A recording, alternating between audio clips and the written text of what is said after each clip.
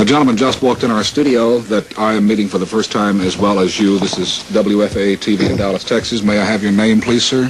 My name is Abraham Zapruder. Mr. Zapruder? Zapruder, yes, sir. Zapruder. And would you tell us your story, please, sir? I got out and about a half hour earlier and getting to a good spot to shoot some pictures. And I found a spot, one of these concrete blocks that I have down near that park near the underpass. And I got on top there was another girl from my office. She was right behind me.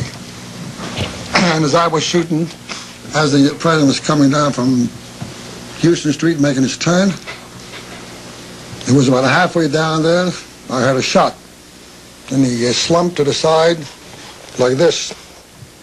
Then I heard another shot or two. I couldn't say what it was, one or two. And I saw his head practically open up, all blood and everything. And I kept on shooting.